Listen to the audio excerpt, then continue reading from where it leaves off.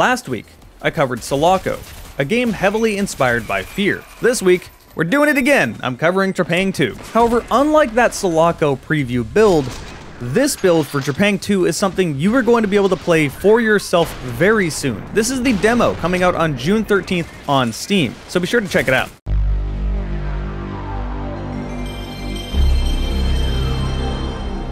Hey, Jarek the Gaming Dragon here. On that Sulaco video, I would get the occasional comment that would say something along the lines of, "There's no horror and F.E.A.R is a slow tactical shooter. This is nothing like F.E.A.R." What? How did you come to... You know what, I think I know what's going on here. The people that left those comments haven't played F.E.A.R in a very long time, and they only did once. And when they did play F.E.A.R, they played it slow, peeking around corners. I hate to use this phrase, but I need to explain why F.E.A.R is so memorable. You're playing the game wrong. That's not why people remember F.E.A.R. They remember balls to the wall action. They remember chaos, explosions, chunks being taken out of walls, particle effects everywhere. Hell, you can jump kick people and turn them into a misty cloud of blood with a shotgun. It's clearly not a tactical shooter. This is what people remember so much about F.E.A.R, that crazy combat that we haven't really seen properly replicated since. As for the horror, well, there's a few moments that stand out. Everyone remembers that ladder scene. Oh, fuck!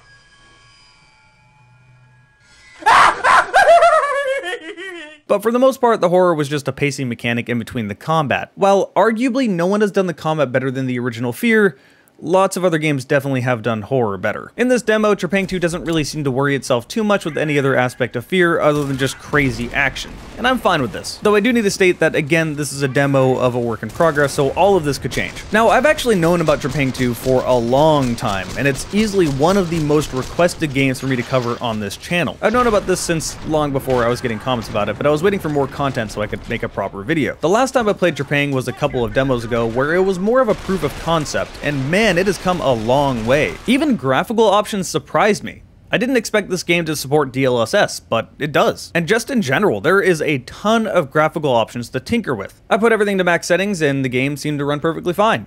Until there were too many explosions and too many bodies piling up, and then my frame rate started to explode. It kind of reminds me as to when Killing Floor 2 first came out and they added NVIDIA Flex, which was supposed to add physics to gibs and blood, but as you could predict, it majorly tanked your frame rate, so most people just kept it turned off. That said, this game ran perfectly fine. It was just in extreme situations, like say in the survival mode where bodies started building up. If you go to supplies, there's even a cleanup option which will fix your frame rate. So yeah, this is more a problem that you're only really going to be seeing in the survival mode. I'll talk more about that later. The rest of the tech for this game, though, is quite solid. The demo never crashed, it didn't really have frame rate issues aside from what I mentioned earlier. There's an FOV slider, and there's no mouse acceleration that I could feel. In fact, the mouse aim felt very smooth. In general, I just didn't expect this game to look this polished. This also applies to animations and audio, just very solid. I was also surprised that there was a story at all. Well, kind of. The game starts with you locked up in a room with a soldier getting you out, who then leaves refusing to elaborate. So you're escaping a jail, but as you are, you're seeing something else killing people. You don't know what's causing this, and it's not really made clear. You also don't pick up the sword, which left me very disappointed. I wanted to use it. Eventually, you escape this prison to find out it's a military prison of some sort. That or it's being run by a company called Horizon. It's not really made too clear here. As for now, that's all I really know. The point is they are trying for a story, cutscenes and all. But okay, enough of that rambling. You don't care, you just want to see some combat. Well, this too has been fleshed out quite a bit since the last time I played it. In fact, they've added an entire stealth mechanic that is 100% optional, but it's there if you want to use it. When you're crouching in the dark, a white dot will appear in the center of your screen. That's when you know you can't be seen. They also added a cloak, which I used totally wrong at first. They introduced this cloak to you right after stealth, so I assumed I just need to crouch around with stealth. Also, a part of my crisis brain would tell me that cloak would wear away slower if I wasn't moving, and that's not the case. You can full on sprint with cloak, it really doesn't matter. So if you're using cloak, the best way is just cloak and run at the enemy if you're trying to grab them or whatever you're trying to do. So yeah, you can use this cloak quite aggressively. Other than that, you can sprint, slide kick, and jump kick. However, just like Sulaco, I very quickly found out that you can jump out of your slide, and there's nothing more satisfying than jumping out of that slide and drop kicking someone in the face.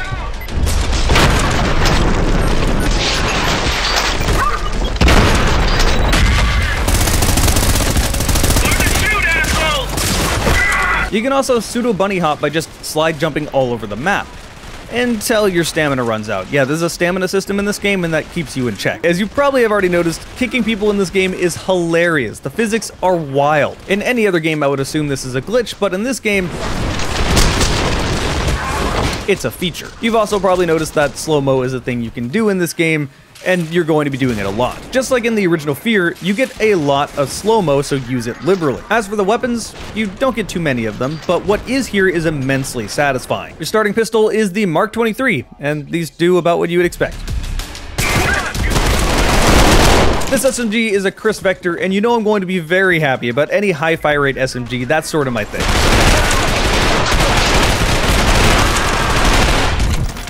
The assault rifle is the VHS, and this does about what you would expect. Nothing too wild here.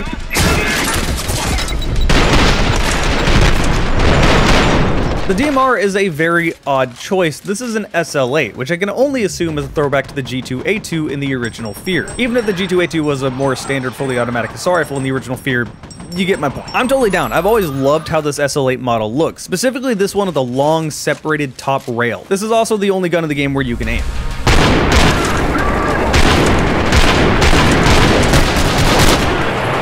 And last, but certainly not least, is the SPAS 12. I mean, yeah, it's inspired by F.E.A.R. Do you really expect there not to be a SPAS 12 in this game? Or at least an incredibly satisfying shotgun that can turn people into peanut butter and jelly without the peanut butter?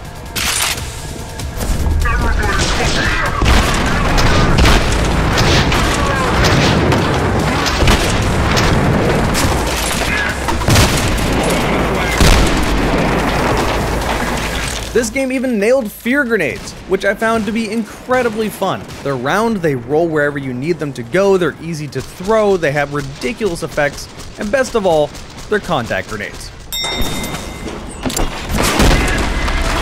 Oh, also you can shoot them out of the air too.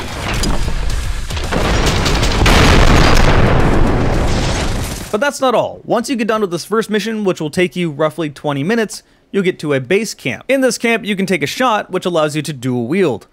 I don't know how this makes sense. Apparently his left arm was just too weak until you took that shot. That's not canon. This doesn't make any sense. I'm not complaining. I can dual wield now, and these weapons just became 2 times as satisfying.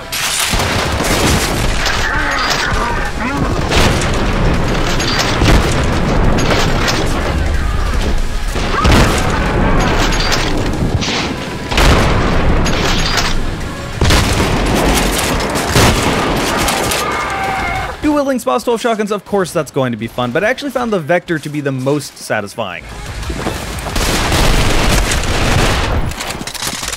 That just shreds people. Anyway, that base camp I mentioned. At this base camp, you can check out the weapons. They're all at a gun range. You can change your outfit, which in this demo really only affects your gloves and your legs, but hey, it's nice to be able to change that stuff. You can select missions here, which in this demo there is only 2, and you can choose a horde mode, which has 3 maps on it. The survival mode I didn't expect, and I'm very happy about that, because this is the style of game where that works perfectly. If you want raw combat, then this is your jam. The second level in this demo isn't exactly too different from the survival modes anyway. You go to a Horizon facility to start hacking computers, and then you basically defend them while enemies try to attack you. More or less the same, but a little more involved. Now, you're mostly going to be fighting your traditional military enemies wearing body armor. However, there are a few other types to mix it up. You got your standard shield enemies, which you can just slide kick right through them. Then you have this game's Heavy, which has a tank on its back that you can shoot to blow it up, and then you still gotta shoot them a bunch more to kill. There will definitely be more enemy types in the final game, but for a demo, this is fun enough. One last thing I briefly mentioned is that you're able to grab enemies. You can grab them right away from behind, or you can stun them to pick them up. This gives you 3 options. You can throw them via Crisis style,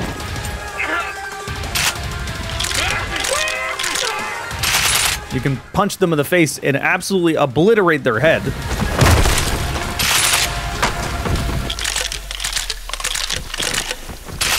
or you can do my favorite, set off one of their grenades and throw them at an enemy.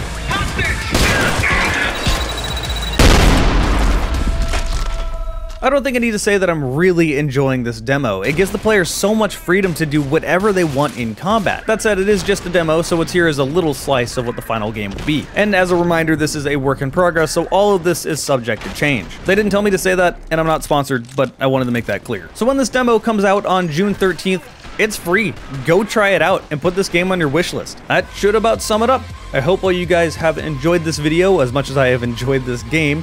Thanks to all of you that joined me on Twitch. My Twitch is twitch.tv/Derek4GamingDragon. You can see it in the bottom right. If you subscribe on Twitch, you get to see my videos at least 1 week ahead of time. But whether you do or don't go to my Twitch, thank you all for watching this video.